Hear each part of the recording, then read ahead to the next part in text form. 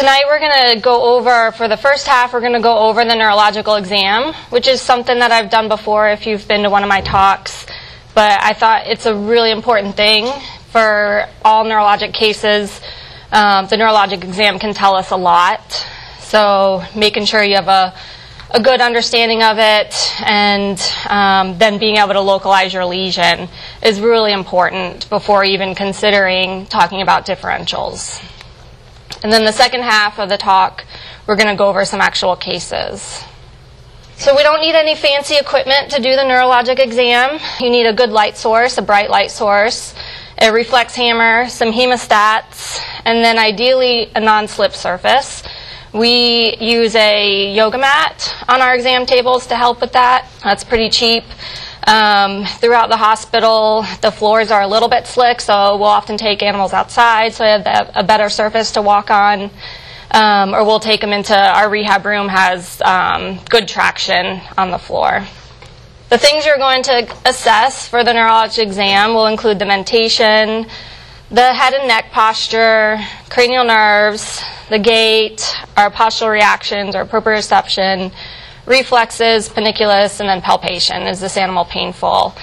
When describing the gait, if an animal is weak in the rear legs, call that paraparesis. If they have no visible voluntary motor, that's paraplegia. So anytime you say para, that's referring just to the rear legs.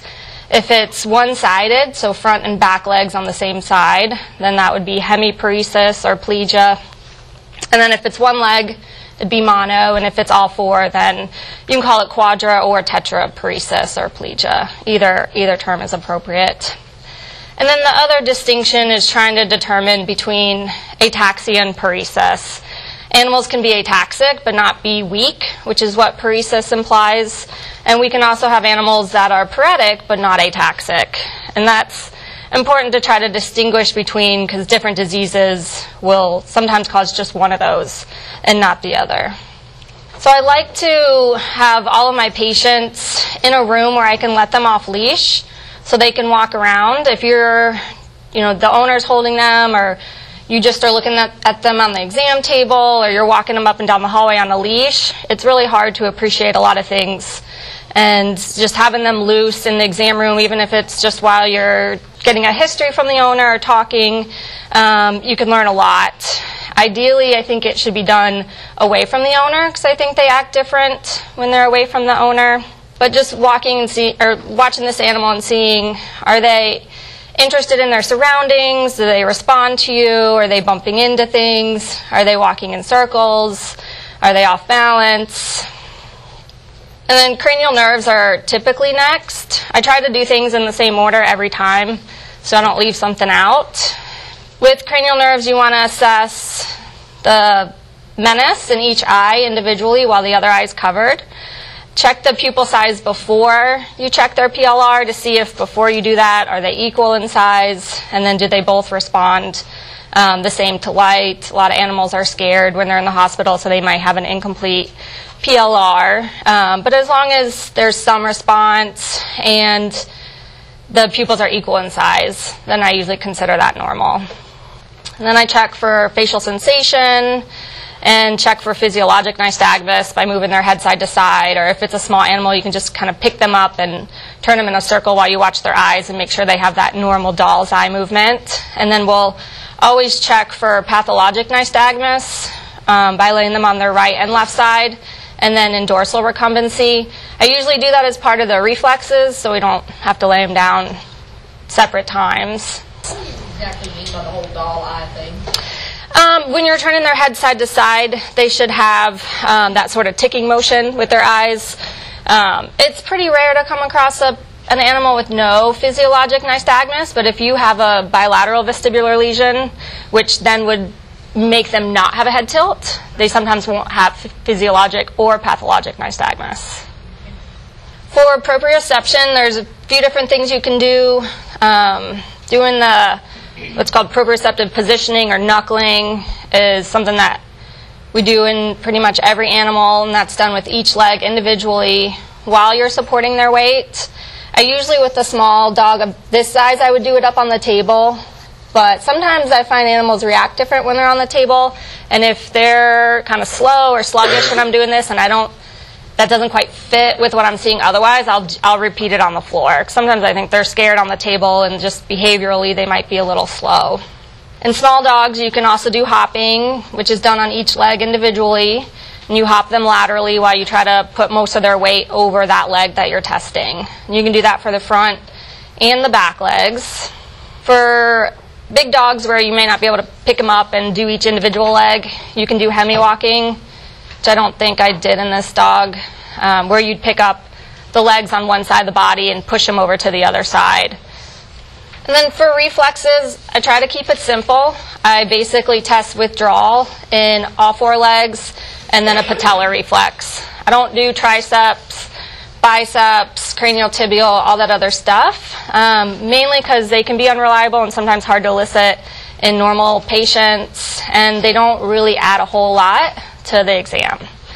So the biggest thing you're trying to get from the reflexes is, are the reflexes there or not?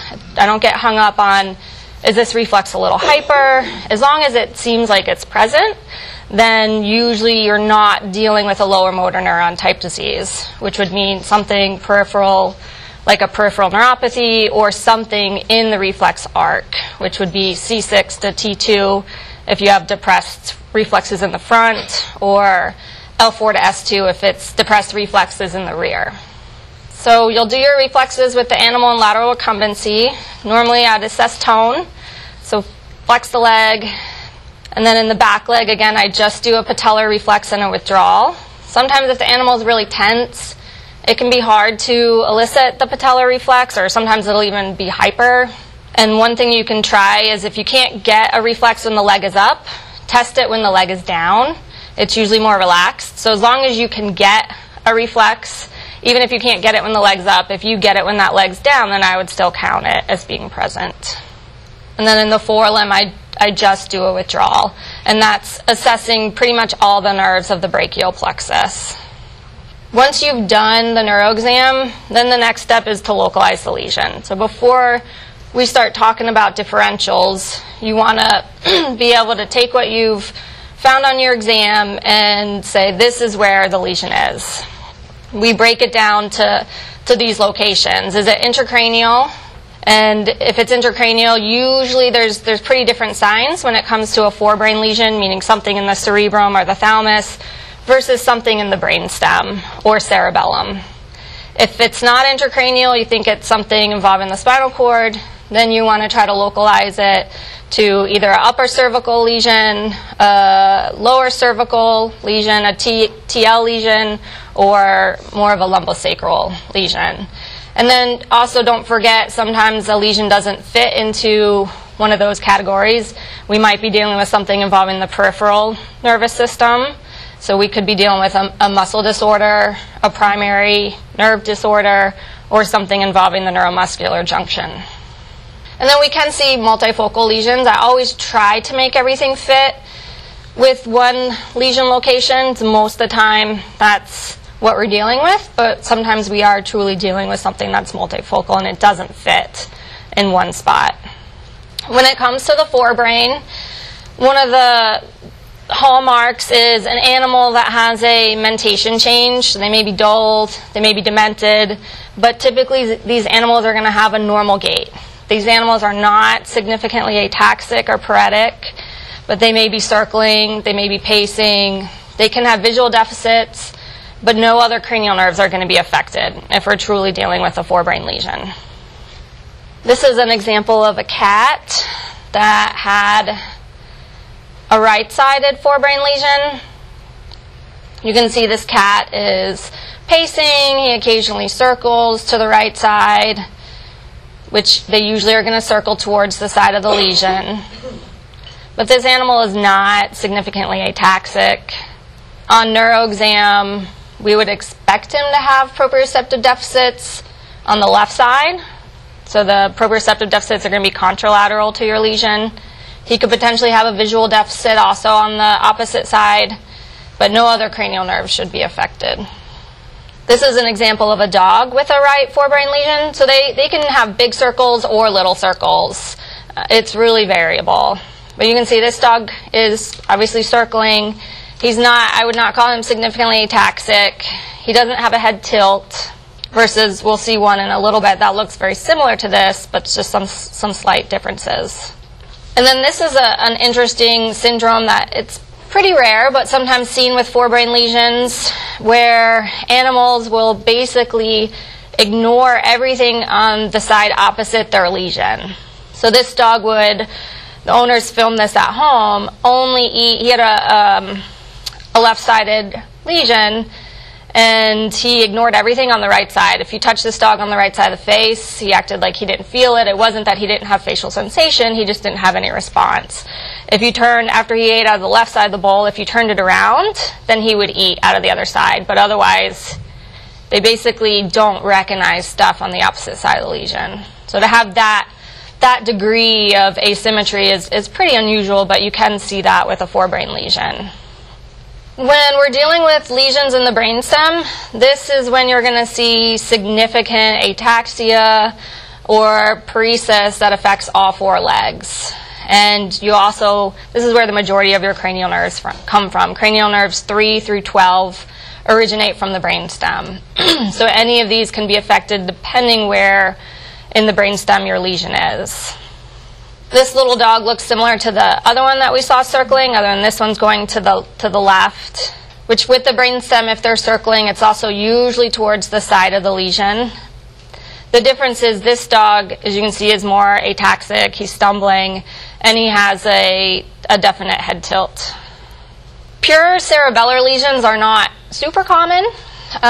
There's often, when we're dealing with a lesion in the cerebellum, there's often some brainstem involvement. They're so closely associated, but if you had a pure cerebellar lesion, things you might see are ataxia, but without weakness. So there's no loss of strength, but these animals can be significantly ataxic. Sometimes it can be a little hard to tell that they're not weak. They are going to have normal reflexes. Depending on what part of the cerebellum is affected, you may or may not see obvious vestibular signs. So they may not have a head tilt, they may not have nystagmus, but the ataxia and the hypermetria and dysmetria are the hallmarks of this. They will sometimes have a menace deficit, although their vision is normal. And that will usually be on the side of the lesion, if it's an asymmetrical lesion. This is a dog with a congenital cerebellar lesion, so it was a pure cerebellar lesion. It doesn't have proprioceptive deficits, it just has this really pronounced, what I'd call a dysmetria or hypermetria. And then this little dog, if you'll pay attention to her left front leg, you can see the pronounced hypermetria. She's really excited about her treat. And then I wanted to talk about vestibular disease a little bit separately, because it, I think, is confusing a lot of times. So the hallmarks of vestibular disease are going to include a head tilt. These animals usually will have a corresponding strabismus, and that the side of the head tilt. They may have pathologic nystagmus. They're usually ataxic. They may lean or roll. These things tell you, if you see them, we have vestibular disease. It does not tell you the etiology, diagnosis. So from there, if you see these signs, you know we're dealing with a vestibular lesion. The next thing to try to figure out is this lesion central or peripheral? By central, meaning we're dealing with a problem in the brainstem, usually the caudal brainstem, where the vestibular nuclei are located. Because of the location of the lesion, there's a lot of other cranial nerves nearby. You may see other cranial nerve deficits. Their mentation may be affected, so these animals can be dull or depressed. And they, not always, but one of the hallmarks is they may have proprioceptive deficits, which will be on the same side as the lesion. If there is vertical nystagmus, that's another big clue that this is a central lesion and not something peripheral. Although if you see rotary or horizontal, that does not distinguish between one or the other. With peripheral disease, I'd say one of the big hallmarks is Horner's. If you have an animal come in that has a concurrent Horner's, that is rarely ever a central lesion. That usually indicates a peripheral lesion. And these animals, again, are very ataxic if it's peripheral, but they should not be paretic or have proprioceptive deficits. They may also have a concurrent cranial nerve 7 deficit. By looking at this dog, we can see he's ataxic, he stumbles to the right, he's got a right-sided head tilt. So we know this dog has a vestibular condition. Until you do more of the exam, you can't tell is this central or peripheral just by looking at him. But you can tell immediately this dog has some sort of vestibular dysfunction. If they're really ataxic, it can be very difficult to do proprioception in these guys. But in a dog like this that's able to stand up, he's not rolling, it's pretty easy to do. And this dog did not have any repeatable deficits. And then a subset of central vestibular disease is going to be paradoxical vestibular disease. We can see this when there's a lesion in a very specific part of the cerebellum where it's called paradoxical because your head tilt is going to be on the side opposite of your lesion. So if you look at this dog, you're going to really appreciate the hypermetria in the right front leg, and that tells us there's probably some cerebellar involvement, but yet the hypermetria is on one side and the head tilts to the other. So this is an example of where you can just look at this dog and tell this dog has to have a lesion in the brainstem or cerebellum. This is not going to be a peripheral lesion when you see this. All right, we're moving on to the spinal cord. And again, if anyone has questions, please interrupt me. When we're dealing with a lesion in the upper cervical spinal cord, we are going to have normal reflexes or hyperreflexes in all limbs, but the most important thing is that you should have reflexes in all of your limbs. Depending on what the cause is, they may or may not be painful. You can see a Horner's with a lesion in the upper cervical spine on the side of the lesion. And you may have proprioceptive deficits in all four or potentially lateralized on just one side, depending on the lesion. So I would call this dog non-ambulatory quadriparetic. He's got voluntary motor, much better on the left side than the right, but this dog cannot walk without assistance. If you hold him up, you can see the motor. He's got pretty significant proprioceptive deficits on the right side, but actually is pretty good in that left front. So just by looking at this dog, you couldn't necessarily tell just from this part that this is a C1, C5 lesion.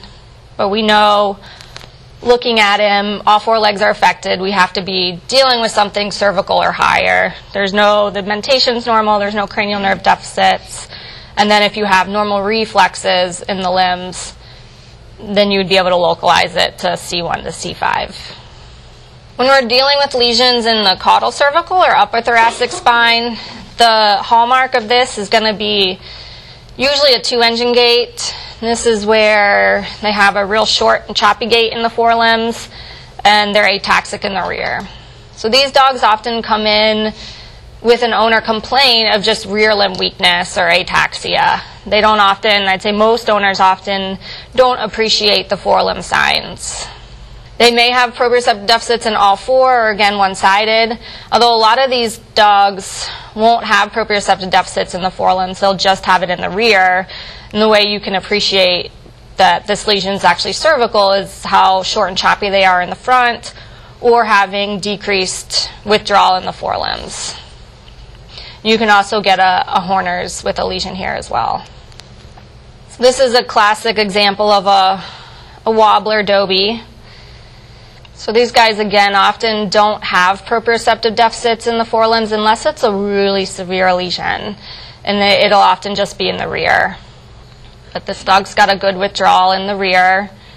And then what you'll see is in the forelimb, he can feel it, but he's not able to pull the limb back. Yeah, oftentimes when they can't pull the limb back, what you'll see is they'll kind of kick the leg backwards like that at you, because he feels it, but he can't completely flex the limb. Here's another one that I think is a little bit more pronounced. You can see how short and choppy he is in the forelimbs, and he's got these longer strides in the rear. So the two-engine gait, the forelimbs and the rear limbs are kind of functioning at very different paces. For lesions in the T3, L3 spine, These animals should have normal forelimb gait and normal proprioception in the forelimbs. And depending on the type of lesion, how severe it is, they may be paraparetic or paraplegic. Lesions in this area can also cause shift-Sherrington posture, where if they're laying on their side, they have really increased extensor tone in the forelimbs. Sometimes it can be a little confusing when they come in if they are recumbent, and you see that. And one way to know it's not a cervical lesion, if you get these animals up and you wheelbarrow them, they should be normal in the forelimbs. Versus if it's a cervical lesion causing that, when you go to get them up and wheelbarrow them, they should have some deficits in the forelimbs. We also can see with these fecal incontinence, and that's something that I see a lot of patients, I don't want to say a lot, I see patients come in that have had reports of fecal incontinence, and so when they come in to me, they're often coming in with the report of, suspect lumbosacral lesion or something in the L4-S2 spine. And a lot of these guys, they have normal anal tone. So we can see fecal incontinence with lesions higher up in the spinal cord, specifically if the lesion's affecting the dorsal part of the spinal cord. So it's not super common to see this with something like disc disease, but I see this in more dogs that have things on the dorsal part of the cord, which the two main things we would see there would either be a tumor or a cyst. So depending on the dog, if it's a young dog, then it's more likely to be a cyst. If it's an older dog, and I see fecal incontinence, but it's suspected to have a T3-L3 lesion, then I start worrying about things like tumors. Here's our classic T3-L3 dachshund. So a lot of these guys can't walk, but if you get them up and support them, or you can see a little bit of motor present in the rear legs. Sometimes you can see a lot more than what you would expect. I'll often walk these guys by just supporting them with their tail. If it's a big dog, you can get them up with a sling or a towel or something under their abdomen so you can see how much motor they have. So this guy had really good tone in the rear legs, but he's got absent proprioception, and then his forelimbs are normal. Although it can be tough in some of these animals if they can't support any weight on the rear legs to test proprioception in the front, if you're having to hold them up in the back. So you can hop them would be sometimes more reliable. So again, I don't get hung up on is this reflex hyper or is it normal? We're just trying to make sure that it's present and it's not absent or severely depressed. And when you're testing withdrawal, if the animal has visible voluntary motor, I'm usually not trying to determine if they have deep pain. If they have motor, they should have deep pain. If they don't have motor, then that's when you want to, while you're testing withdrawal, you want to check and see, are they feeling it? So by pulling the leg back, that doesn't mean they can feel it. You want to see a visible reaction from them. They squeal or they turn around and try to bite you. With lesions in the caudal lumbar spine to sacral spine, we can still get paraparesis and occasionally paraplegia if the lesion's more towards L4. But the further caudal you go in the spine, the less likely you are to actually see significant motor deficits. We would never see paralysis from a lesion L6 to L7 or caudal. Their spinal cord is already tapering off by that point, so you can certainly see some weakness. You might see lameness more likely, but you're not going to see paralysis with a lesion that far caudal in the spine. If the lesion's more towards L4, L6, you might have a depressed patellar reflex, and then if it's further caudal, you might have a decreased withdrawal. And these are also the animals that can have decreased or absent anal tone. This dog's a little hard to appreciate just from this video, but this dog had a pretty classic gait for a dog with a caudal lumbar lesion. He had really decreased tone in the pelvic limbs. If you stood this dog up and you didn't support him at all, he could not hold any of his own weight. But yet if you held him up, he had good motor. So these guys will often not necessarily be completely knuckling or dragging. They might have decent motor, but they have really decreased tone, so they can't hold themselves up. All right, we're going to move on to the peripheral nervous system. Lesions here are not nearly as common as lesions affecting the spinal cord or even the brain. So you will see these much less often. When you do, these animals are going to have a normal mentation. some neuropathies can affect cranial nerves, so there can be some cranial nerve involvement. Specifically, say 7 would be the most common one that you would see. And the hallmark of a peripheral neuropathy is usually decreased tone, and depending on the degree of the neuropathy, you might have paralysis of the affected limbs. If we're dealing with something affecting one limb, then your top differentials are going to be either a traumatic lesion like a brachial plexus avulsion or neoplasia. When we have a neuropathy affecting all 4 limbs, then you have a pretty small list of things to choose from. So things like tick paralysis, botulism, some envenomations that we don't really see here can cause a generalized neuropathy. There are some drugs like vincristine that can cause a neuropathy. This is an example of a dog that had suspected botulism or coonhound paralysis, where the dog had no reflexes in any of its limbs. He still had sensation. So if you have no reflexes in the front or the back limbs, you either have to give this dog a lesion in 2 locations. You'd have to give it a C6-T2 and then an L4-S2 lesion, which would be very unlikely. So your other option is this is a generalized neuropathy. And when it comes to that, like I said, there's very few rule-outs. There are no real tests to do to try to distinguish, is this botulism versus coonhound paralysis. Tick paralysis can look the same.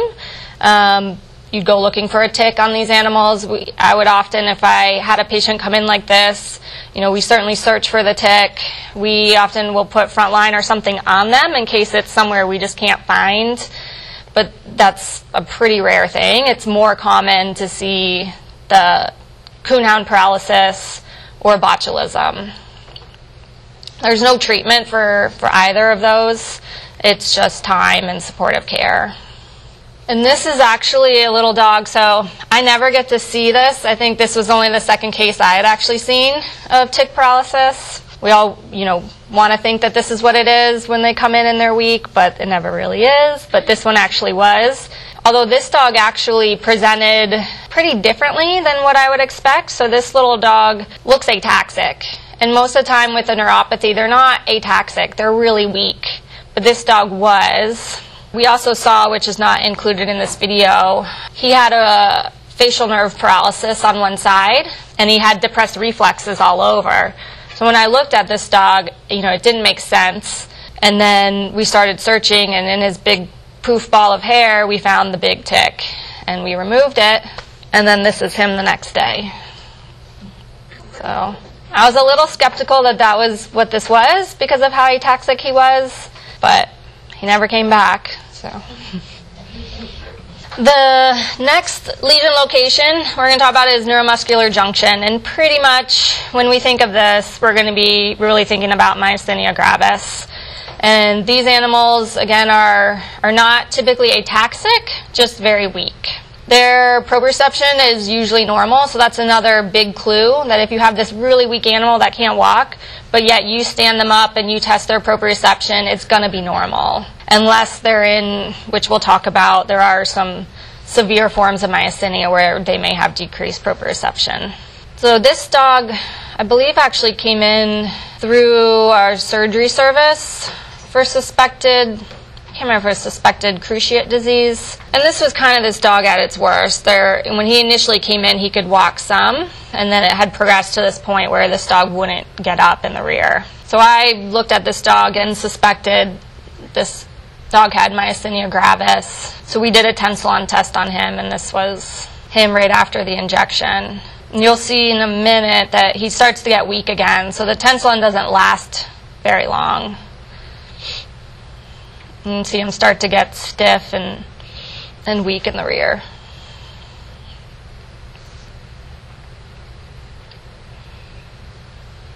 We'll talk a little bit more about this during one of our cases. So myopathies can present a lot of different ways depending on the actual disease. Some of these animals will have really decreased muscle tone. Some of them can have increased muscle tone. Some of them result in muscle atrophy, whereas some myopathies actually cause muscle hypertrophy. The big thing, again, with these animals is they're usually not ataxic.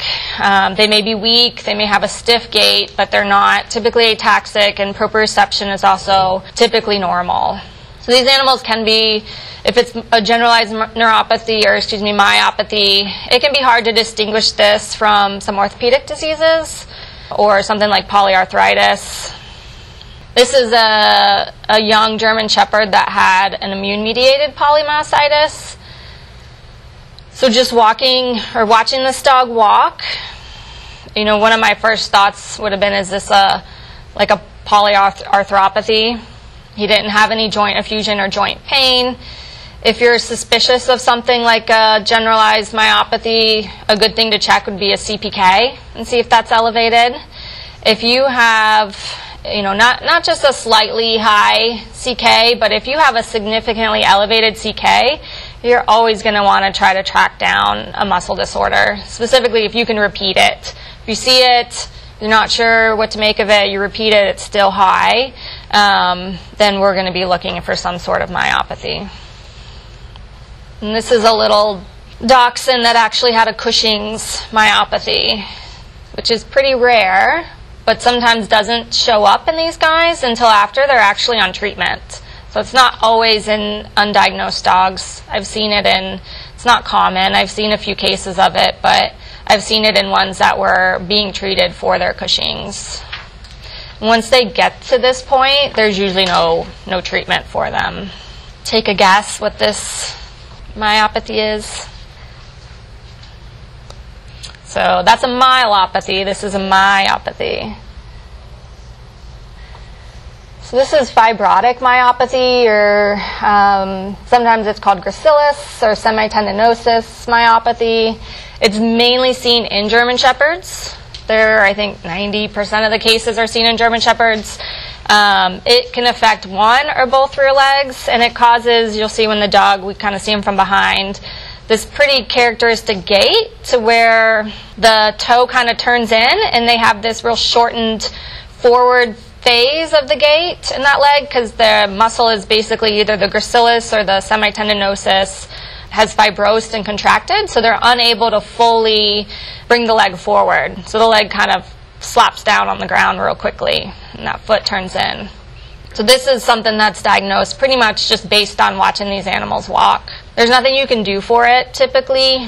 They're not painful though. There is surgery that is kind of talked about, but I think most of the cases that are reported that have had surgery, the signs return within a few months of surgery. So it's more of a mechanical lameness. If this was seen in a working dog, they may not be able to continue their job, but as far as a pet goes, it doesn't. They can still pretty much do most of their normal things. Do they drag their toenails? Do you have to put the little boots on? No, they usually don't. So they usually don't scuff the foot. Something that probably I'd say a lot of you may not have heard of are movement disorders. So there's probably a few that you may be familiar with. You just don't maybe know that they're called movement disorders. I'd say these are not super well characterized at this point in veterinary medicine.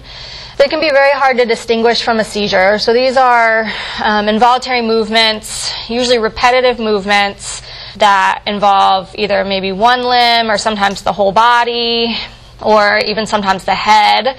It's thought that these usually are originating from problems within the basal ganglia, which is in the brain and helps control usually initiation of movement. This is where, with Parkinson's, where the lesion is, we don't really see that same thing occur in dogs with lesions in that area, but we can see other movement disorders occur. So these animals have a normal mentation. They're usually going to be normal on exam, and the only way we're usually going to realize what it is if the owner can get a video or if they happen to do it in the clinic, which I think is pretty rare. There are some that are characterized in animals, as you can see. So Scotty cramp may be one that you've heard of. The episodic head tremors, which we'll see in a minute, is now thought to be a movement disorder, although it's not been completely worked out as what actually causes this. Episodic falling in the Cavaliers is one, and then there's these other breeds where they can have what they call these paroxysmal dyskinesias, where they may have flexion of one or more limbs kind of randomly. These animals usually don't respond to treatment. Things that have been mentioned that you can try are things like clonazepam. You can try anticonvulsants. There's some sporadic reports of dogs with these that respond to anticonvulsants, but most of the time they don't. Although specifically with Scotty cramp, we do know that that involves a defect in serotonin in the CNS, and so treatment for that is actually fluoxetine. This is a dog that I saw. I can't remember what his presenting complaint was, but he would have these episodes that usually happened when he got a noise. So he was looking out the gate, and then I think he gets startled. So mentation-wise, he was responsive. He never lost consciousness, but he would do this intermittently. And as you can see, even when he's walking, he looks abnormal. So we put this guy on some fluoxetine, and he responded pretty quickly. I think this dog was on it for quite a while, and then the owner herself started taking the dog off, and then she called me and said he was starting to have episodes again, so we just put him back on it. And this is what we call episodic head tremors or idiopathic head tremors.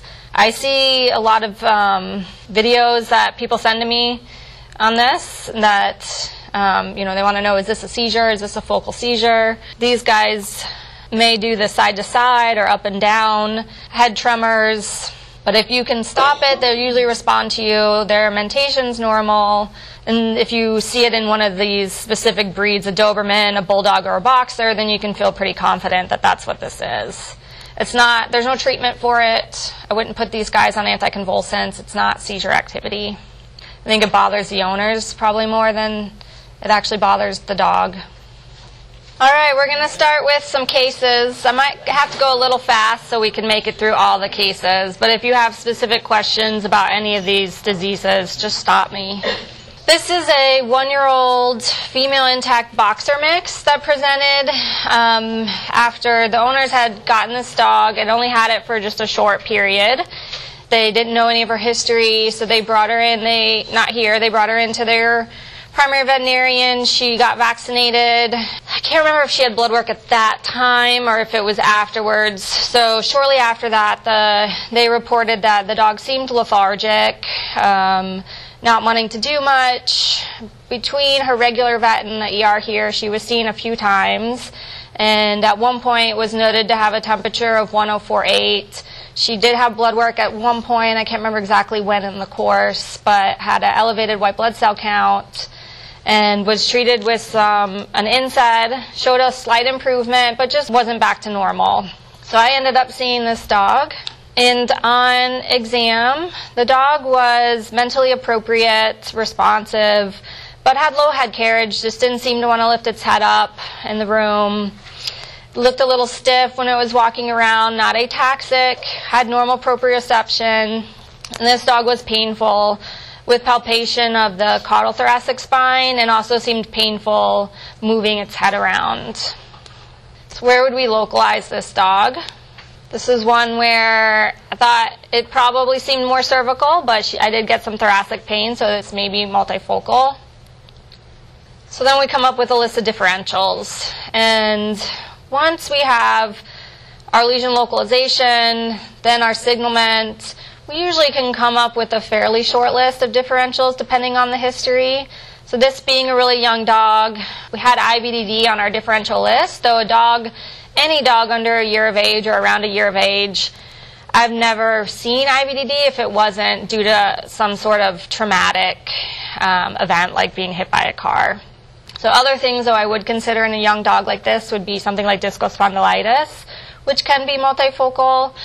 Neoplasia, even though this is a really young dog, there are certain cancers that we see in really young dogs, specifically things involving the nervous system. Meningitis was another top differential. And then polyarthritis or polymyositis were also differentials, though I could not find any specific joint pain on this dog. But these guys with polyarthritis sometimes can manifest with just spinal pain. They don't always have the joint signs initially. But because she came to me, and I'm a neurologist, I recommended a CSF tap.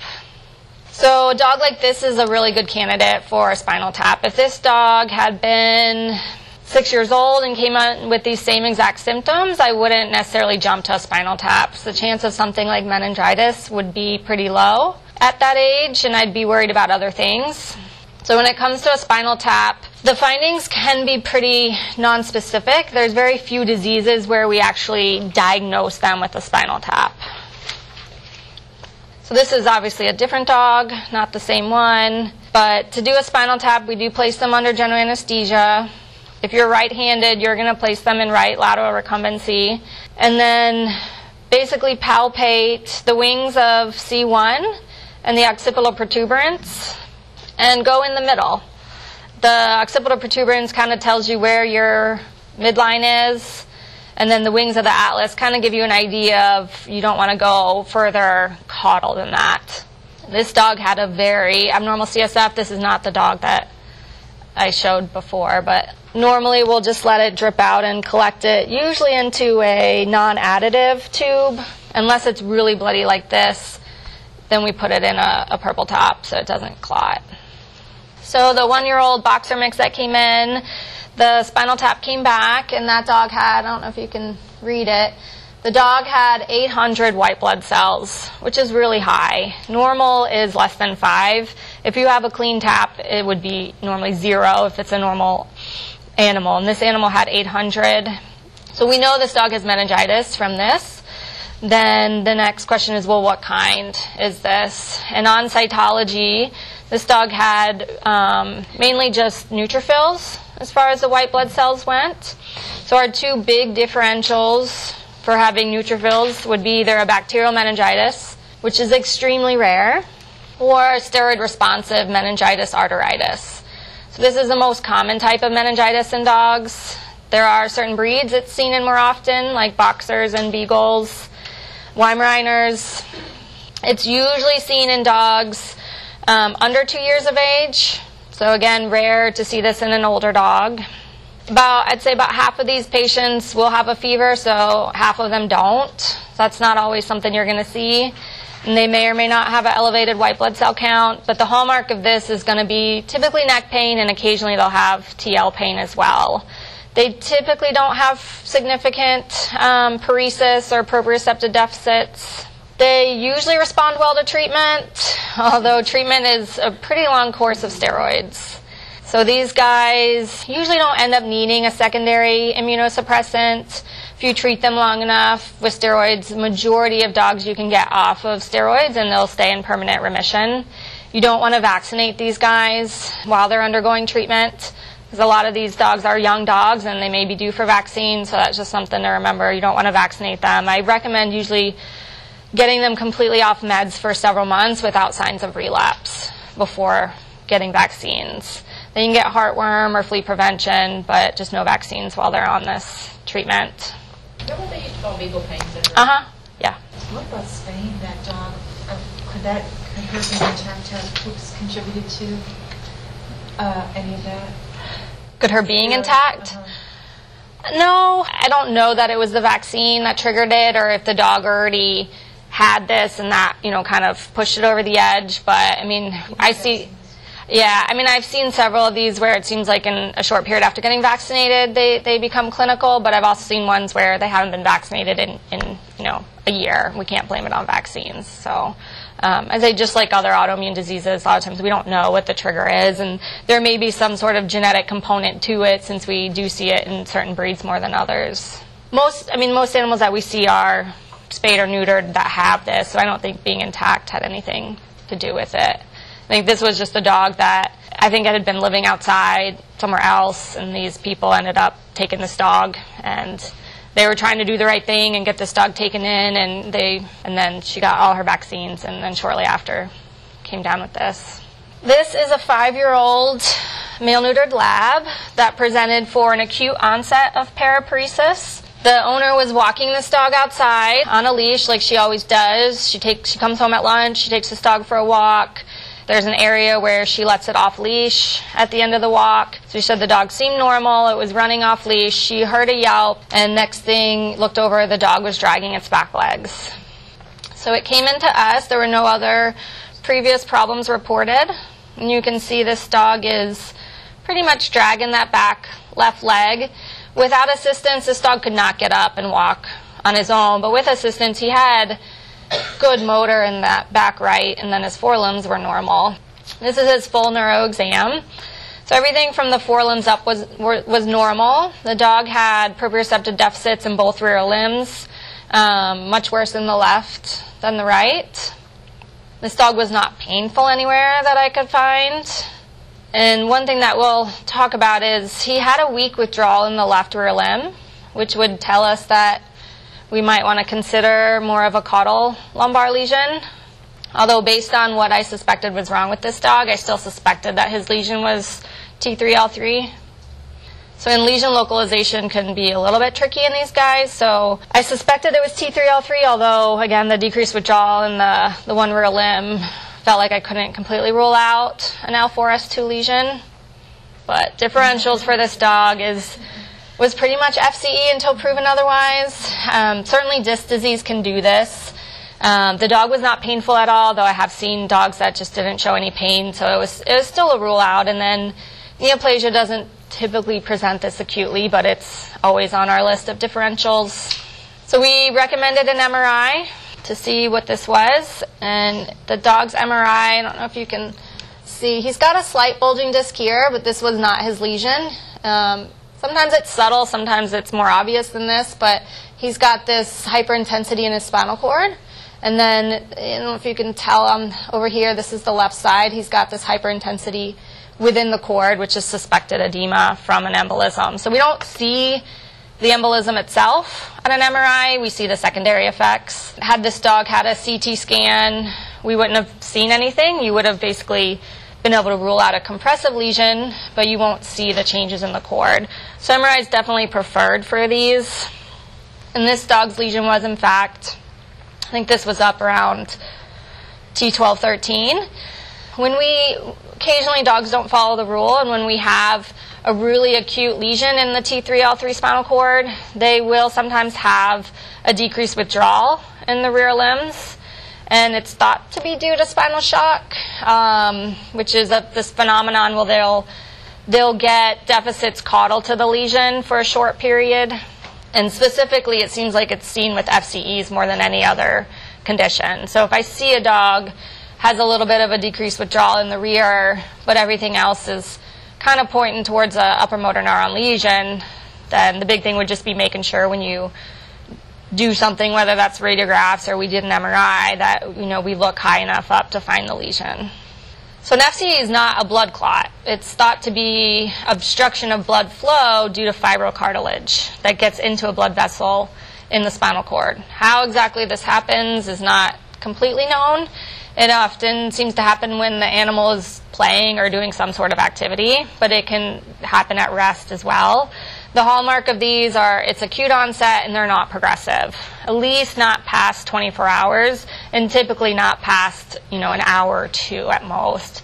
So if you have an animal that it's been progressing over 2-3 days, we can rule this out. So these are going to be very, very acute in onset, not progressive. Other than when they happen, the owner may report pain. There's usually no pain by the time the patient gets to you.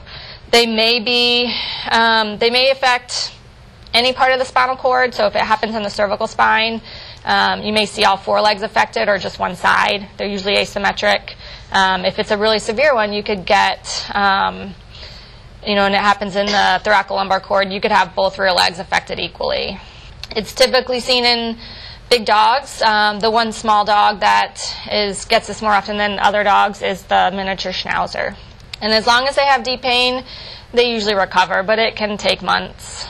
Treatment is purely supportive. Steroids do not help these guys. I do not give them steroids. I usually don't put them on anything unless the owner is still not convinced that their dog is not painful. I don't have a problem putting them on something like gabapentin for pain, but most of the time the owners are fine with them being on nothing.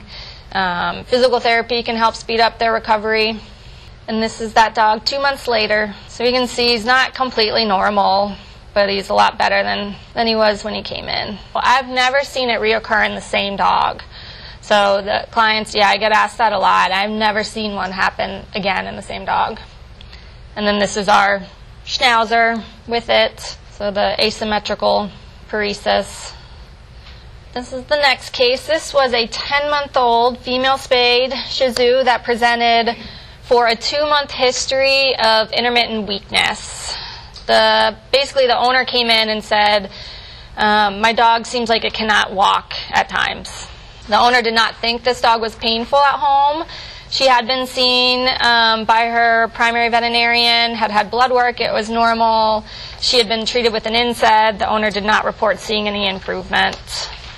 Here's part of her exam.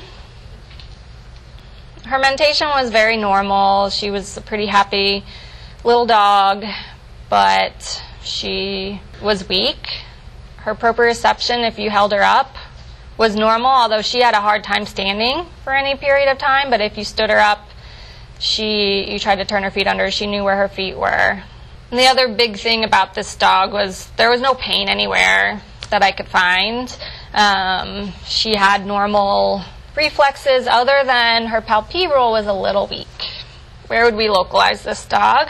This dog could have been potentially a myopathy, although they usually aren't that weak. So my top suspicion was this dog had neuromuscular disease, specifically myasthenia gravis. So again, a myopathy could present with similar signs.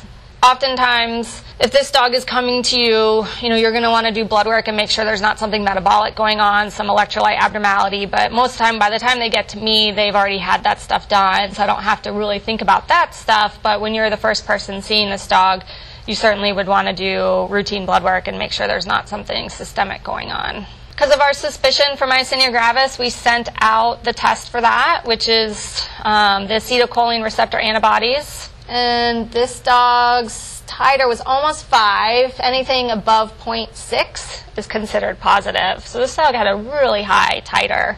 It doesn't always correlate to the severity of disease, but it concerned me when I saw how high this was. At that time, I did not know. The owner declined any further diagnostics. So myasthenia gravis is basically the failure of neurotransmission at the neuromuscular junction due to a lack of functional receptors. And that can be from antibodies on the receptors, or it can be that there's actually a lack of receptors, as in a congenital form.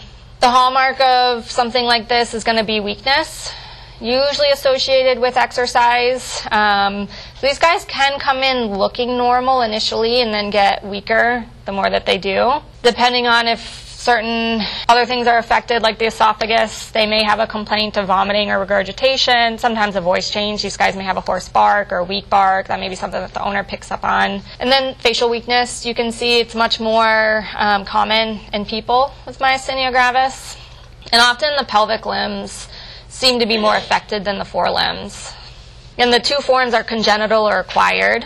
And with acquired, there can be different clinical forms. We can see a focal form that just involves the pharynx or the esophagus, and these animals will not have any obvious weakness. The generalized form is the most common. So these are the animals that do have weakness. Again, may seem to affect the pelvic limbs more than the thoracic. Megaesophagus is unfortunately very common in dogs with this. Cats not as much, just because of the difference in striated versus smooth muscle in their esophagus. So majority of dogs are going to have megaesophagus, which is the main thing that affects their prognosis. And then we can see an acute fulminating kind, where these animals come in with really severe weakness. These are the ones that may have proprioceptive deficits, and the prognosis for these is really poor. I've not had one of these make it out of the hospital. The congenital form is extremely rare. These animals show symptoms from the time they start to walk. They just lack the receptors. So they'll never be normal. So this is not a dog that was normal and then becomes weak. These are dogs that they've never been normal. They typically don't have a megaesophagus. So the acquired is much more common, and these are due to antibodies that are actually formed and directed against the acetylcholine receptor. Any breed can be affected. There's some that are reported a little bit more often, and it tends to occur in young and old dogs. So there's kind of two main ages that we see this in. So dogs as young as 4 months can get this. The diagnosis is made by sending out the test for the acetylcholine receptor antibodies. We can do a tensilon test like you saw in that dog in the earlier video.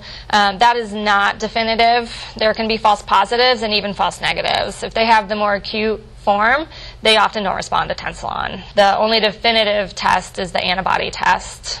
Unless it's congenital, then they don't have antibodies, and the only way to confirm that is with a muscle biopsy.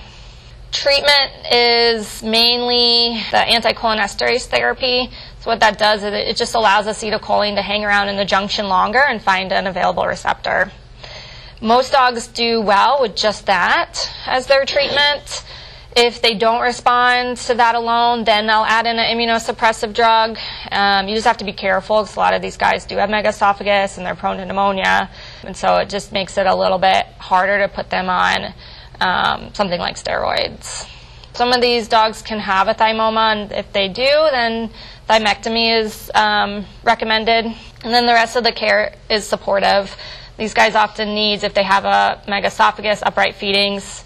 This is a Bailey chair that a client made and donated to the hospital. It really depends on, in my experience, whether or not they have a megaesophagus. If they have a megaesophagus, they usually end up either being euthanized or dying of pneumonia within a few months of diagnosis, most of these guys, because the megaesophagus is not reversible. Even once you treat them, that's permanent. So if they don't have megaesophagus, I have seen them do well, do really well. And there is even the possibility that they can go into a spontaneous remission and come off of medication. This is that same dog I showed you earlier. This was her first recheck appointment. She'd been on Mestinon.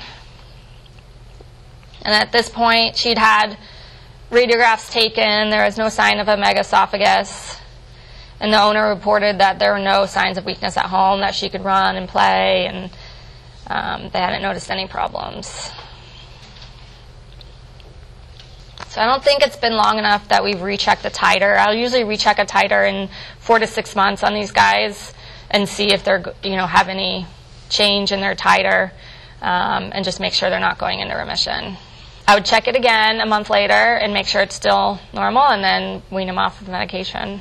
This is a 10-month-old Yorkie that presented to our hospital for weakness. The owner did report that this dog had been dropped a few months prior, but they said there had been no symptoms that they had seen immediately after that happened. But a few weeks prior to coming in here, the owner reported the dog seemed weak in the back right leg. It had had x-rays of that leg with no abnormal findings, had been treated with an NSAID, but it didn't seem to help, and the weakness then progressed to involving the forelimbs, and the owner reported the dog seemed ataxic. He also, at the time of presentation, they reported a decreased appetite. So neuro exam showed a normal mentation, but the dog seemed to not want to turn its head to the left. When he was walking, he had a generalized ataxia and would lean to the left, but would only turn to the right. Proprioception was decreased in both forelimbs and mildly decreased in the left rear, but normal in the right rear. The dog had normal reflexes and was painful with cranial cervical palpation. This dog was localized to a C15 lesion. This is a young Yorkie. Our top differential was an atlantoaxial subluxation. Meningitis, myelitis were also considerations, as well as syringomyelia in a young dog like this. The dog had a history of trauma, so that was something that was still considered. Disco, this would be an unusual breed to see that in, but that's possible as well. And then, of course, neoplasia, unlikely in this young a dog, but possible. So based on the differentials, the recommendation was to perform x-rays. They were done with the dog awake. So we usually start with them awake. If we can't get good radiographs, we might have to sedate them. But this dog had an atlantoaxial subluxation, so we see C1 up here and C2, they should be in alignment. So Yorkies are the most common breed to get atlantoaxial subluxation. Usually they present before the age of 2, although sometimes they don't present till they're older. I've seen it in a 5-6-year-old dog that was asymptomatic until something minor happened, and then they became clinical, like someone stepped on the dog or it fell off the couch. But they usually present under the age of 2. Signs can be intermittent. They can be painful or not.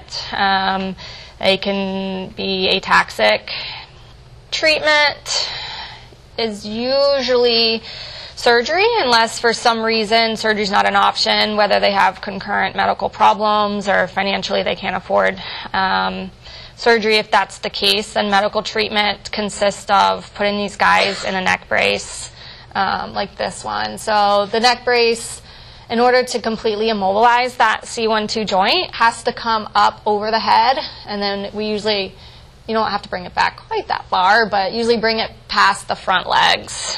We make these out of typically casting material that will just kind of mold to the top of the dog's head and back along its back with the dog's head in a neutral position, and then wrap it with bandage material. So you want something a little bit rigid in there for these guys. If they're really, really tiny, you don't have to put anything in there. You can just make it out of bandage material.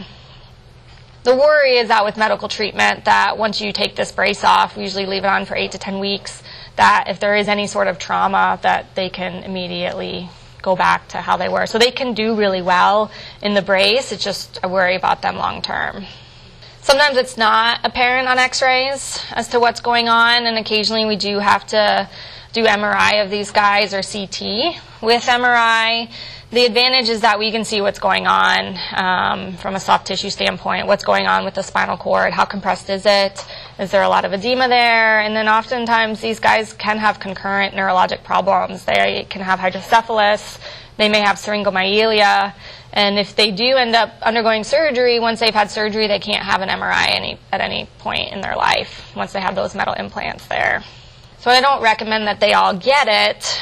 It just depends on if there's anything else on their neuro exam or history that would make us suspicious there's a concurrent problem. So that little guy, he did have surgery. There's multiple ways that these can be fixed surgically. Just kind of depends on what you're comfortable with, how little these guys are, what kind of implants we can get in there. So this guy had surgery, and this was him the next day. He's still a little ataxic. It's a little hard to tell because he's so wiggly. He was happy. So this dog, I think it was a few weeks from when we diagnosed him to when we could do the surgery. So we did put him in a neck brace in the meantime. The owners, I think, said he was just so happy to be out of his neck brace. And then this was him at his 2-week recheck. He was doing really well. So we're not out of the woods with this one yet. These guys need about 8 to 10 weeks of really strict rest. I don't put them back in a neck brace after surgery. Some people will, but as long as they are really careful, they don't let this dog run around, jump on or off any furniture, they usually do fine without it. There is a company in Canada that's making these more permanent neck braces that if the dogs aren't candidates for surgery and they need a more long-term solution, you make a mold of them with casting material and send it, you end up cutting it off and sending it to them, and then they make these neck braces that can be taken on and off so they can wear this long term. I haven't done one yet, but we had a dog come in that had one of these made at UT, and it actually seemed to work pretty well. The next case is a 9-year-old male neutered Basenji mix. This dog presented for a left rear limb lameness of 3 to 4 months duration. The dog had been seen by multiple people. He'd been in even on our ER service, had rads of the limb, had been treated with rest, NSAIDs. There was just no improvement.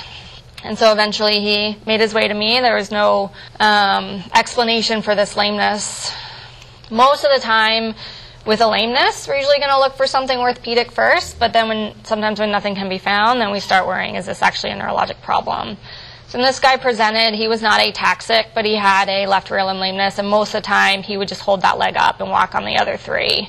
And he did have a proprioceptive deficit in that leg when I did his testing, as well as a weak withdrawal. So based on the weak withdrawal, the decreased proprioception in that leg, I suspected a left-sided L4S2 lesion, specifically a lesion of the left sciatic nerve.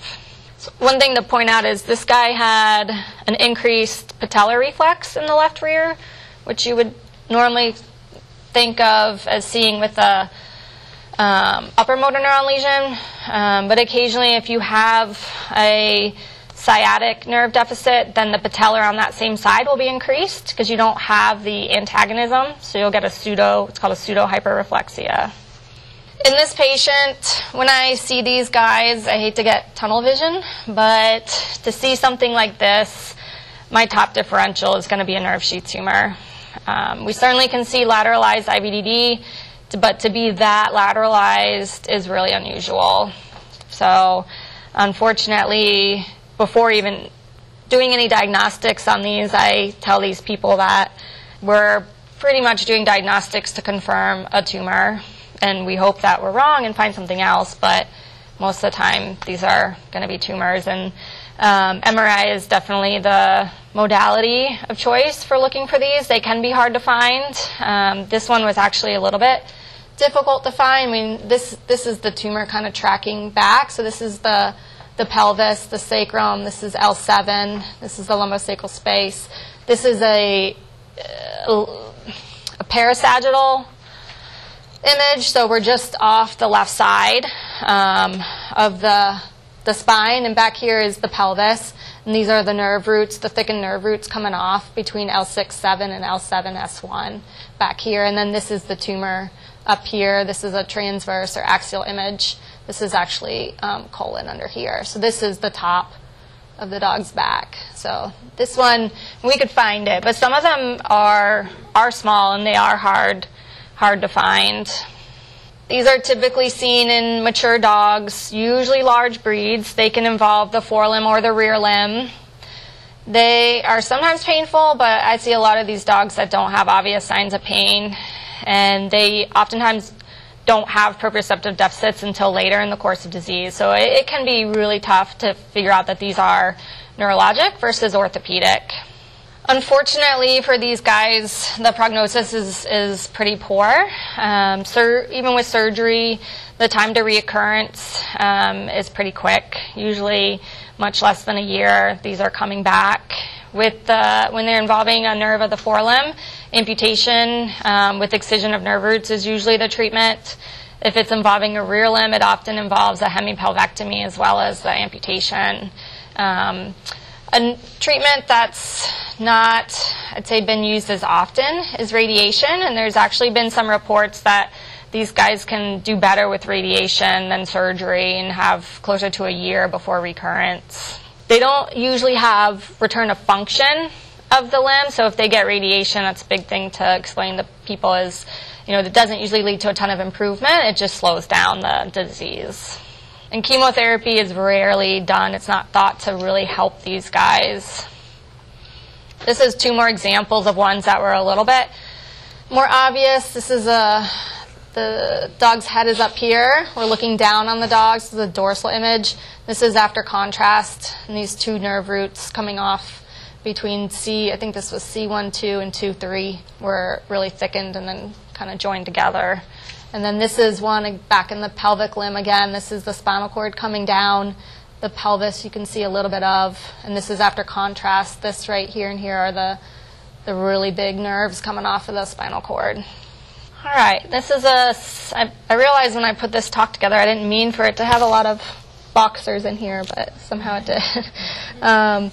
This is a 6-month-old female boxer who presented to me for a 2-month history of pain, decreased appetite, a stiff gait, and an arched back. The dog had been seen a few times by its veterinarian. It had had radiographs taken when the signs started, and then again about a month prior to seeing me. The radiographs were normal both times. The dog was treated with an NSAID. Not much improvement was seen, so the dog presented. The dog's general physical exam, including its TPR, was normal. On neurologic exam, this dog did not appear ataxic, but was stiff in the rear and just had a normal stance, or a narrow stance, and he was painful with palpation of the mid-lumbar spine. So this dog localized to T3L3. Remember, this dog is 6 months old, so differentials were Discospondylitis, neoplasia, and meningitis were the big ones. There was no history of trauma in this dog, but it did live on a lot of acreage, and the owner had some horses and I think cattle as well. So it was something still we considered, although nothing was seen on previous RADs. But because this dog was so young, I wasn't suspicious of something like a disc herniation. I recommended repeating RADs one more time just to make sure there wasn't a lesion that we could see that just wasn't apparent on previous x-rays. So we radiographed this dog, and between L3-4, you can see the end plates are very irregular. Here's a close-up of it. So this dog had discospondylitis, and like I said, this dog had been radiographed twice before. I saw the radiographs, they were normal. And one of the sets of radiographs had been taken a month into this dog being clinical. So that's the big take-home message for me with disco is the radiographic signs can really lag behind clinical signs by up to 8 weeks. So if you're really suspicious of something like this, sometimes just keep repeating radiographs to see if it shows up. These are usually large breed dogs, and they're painful. These are some of the most painful dogs that I ever see. So that's a big hallmark, is they're going to be painful. Sometimes they have pretty significant muscle atrophy locally where the lesion is. And depending on how severe the lesion is, they can have some proprioceptive deficits, and they occasionally present completely down. It's usually due to a bacterial infection. Staph and strep are the most common. We occasionally see this due to fungal organisms. I'm always suspicious if I see this in a German Shepherd that it's fungal. They tend to be predisposed to fungal over bacterial. Most of the time we don't know where this infection comes from. We certainly can see it with direct contamination like bite wounds or even post-surgery. That's pretty rare. Most of the time we don't know where it came from. Once you do have a diagnosis, which is usually made on radiographs, then treatment is usually a pretty long course of antibiotics. I usually recommend cultures of urine and blood, but with urine they're positive about a quarter of the time. Blood's a little bit higher percentage, so you a lot of times don't have a culture to go on, so you want to treat with a fairly broad spectrum antibiotic or one that gets the most common agents.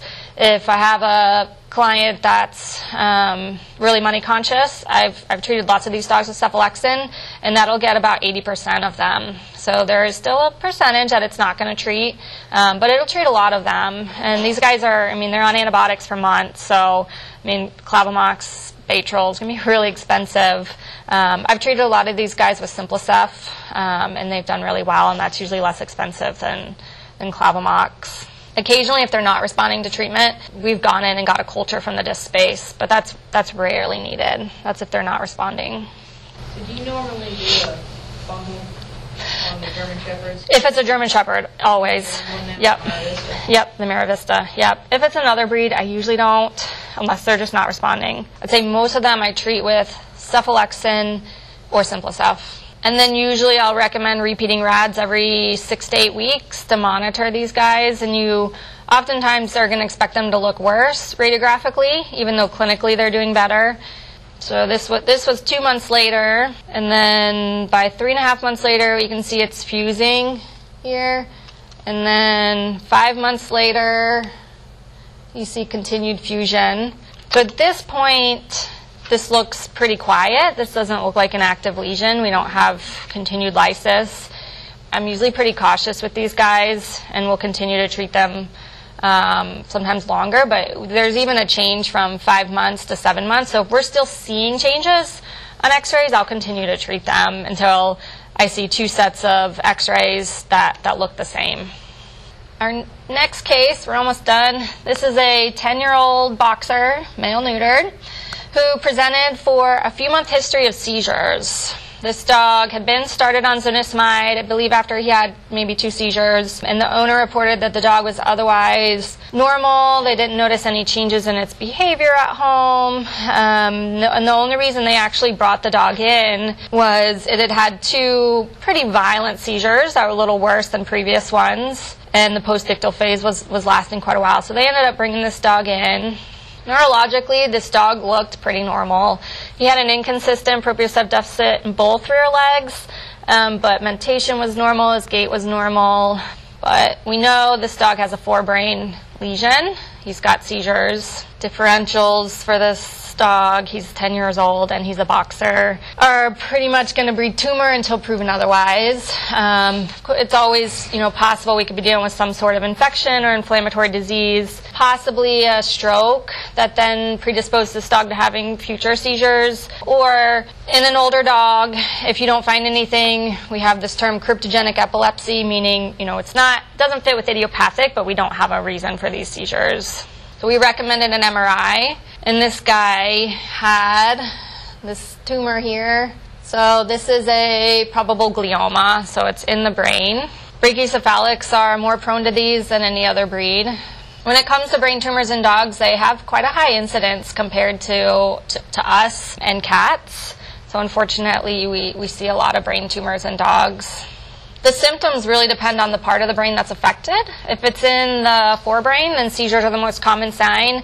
If it's in the brainstem, we don't see brain tumors there nearly as commonly as in the forebrain, but if we do, then you're going to see usually vestibular type signs. Gliomas specifically, again, tend to affect brachycephalic breeds more than other, and these tend to occur at a younger age. So that boxer was 10, but I'll say I see these more often in 5-6-year-old dogs.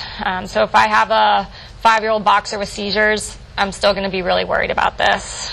Treatment is either palliative, which would be steroids and anticonvulsants. Surgery is an option for these guys sometimes, but because these tumors are in the brain, surgery is definitely not going to cure these guys or often get all of the tumor. It's more debulking.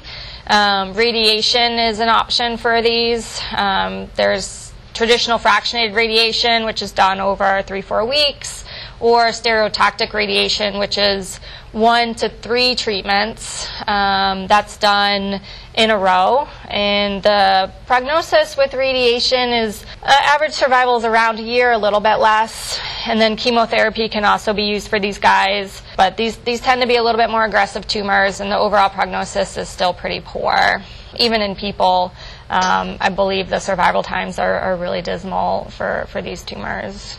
There is actually a clinical trial that just started at Mississippi State, and that's actually where these people took this dog. They're doing a clinical trial that involves surgery, so they're going in and debulking these tumors, and then they are injecting into the tumor site an oncolytic virus against these. So they're working with the UAB Medical School, and I believe the same trial is going on in people. So they're comparing, because these tumors are very similar to what people get. So this is this dog, I believe a few days post-op. He was still at Mississippi State. He's at home now. The owners report he's doing really well. But, the trial just started last month, so we don't have any long-term outcomes yet to know if this is going to make a difference for these guys. All right, this will be our last one. This is an 11-year-old female spayed shepherd mix who had presented to me for abnormal behavior of several months, which the owner described as the dog walking in circles, although she said it didn't seem to be to one side or the other. She was pacing, walking into corners, didn't really seem to respond to her name anymore, had a decreased appetite. The owner had been hand feeding this dog and giving her water by syringe for a month when she came in, so she would not drink at all. This dog had actually been diagnosed with Cushing's 2 years prior to this and had been treated with trilostane and then became an Addisonian, and so when I saw her, she'd actually been off of trilostane for a year. She also had a history of pretty severely elevated liver enzymes, which was actually thought to be potentially unrelated to her Cushing's. So she'd been seen for that several times. Neurologic exam showed very demented dog. This dog just paced in the exam room. She sometimes would just head press. She did not seem to respond to anything around her. She was not ataxic and had actually normal proprioception. But based on this dog's signs of the pacing, the demented mentation, a forebrain lesion was suspected. My big differentials for this dog were a tumor or cognitive dysfunction. I've seen some of these guys with cognitive dysfunction that have looked really bad, and this had been going on for months, so that was actually still a pretty big differential for this dog. And And then something like hepatic encephalopathy based on her history was also a consideration. So we recommended an MRI, and this dog had a pituitary macro adenoma. This tumor was almost half the height of this dog's brain, and this dog had never had a seizure. This dog had no proprioceptive deficits. You can see it. This is a lateral or sagittal view, how big this is. And here's a normal pituitary for comparison. So one of the big things I would say with these ones with pituitary tumors, they don't follow the rules of other brain tumors in that they rarely have seizures. They don't often present as demented as this dog did, but they just come in for kind of subtle or nonspecific signs. They don't want to eat. They just seem a little off to the owner. Most of the tumors are functional, but they can be non-functional, so they don't always have Cushing's when they have these. They're considered a macro adenoma if they're greater than a centimeter on imaging. So again, the symptoms can be sometimes pretty nonspecific. I'd say lethargy, anorexia are big ones. We don't see a lot of blindness with these just because of where these are located compared to in people. They're actually not very close to the optic nerves or optic chiasm, versus in people with pituitary tumors, one of the more common symptoms is blindness because it presses on your optic chiasm. But in dogs, we don't see that, although people will report they feel like their dog can't see well, but then on exam, they often still have a normal menace. I think it's more of a cognitive issue, not so much truly a visual problem. And then they can have seizures, but it's not actually common. These guys are the one brain tumor that can actually do really well with radiation. So most brain tumors with radiation, survival time's about a year. With these, survival times are between 750 and 1,400 days. So they can do quite well, and they can have a really big improvement in their symptoms with radiation. Surgery can be done, although I believe when they get to be as big as this dog, surgery is not an option. But the only place I currently know of that actually does this surgery is Washington State. This is this dog a month after radiation. The owner decided to go do radiation. She actually did stereotactic radiation up in Ohio, where she had 3 treatments, so it was 3 days in a row. She has a lameness. She had a chronic lameness. I don't remember the etiology of that, but this dog still looked a little demented to me, but this dog actually was following me around and responding to her name, and the first time this dog came in, she didn't know where she was. Like I said, she didn't respond to her name. She had pressed in the corner the whole time. So this dog's not normal, and these will often improve for several months after radiation. It takes time to see the full response. But this owner was ecstatic. She's like, I have my dog back. She responds to me. She plays with me.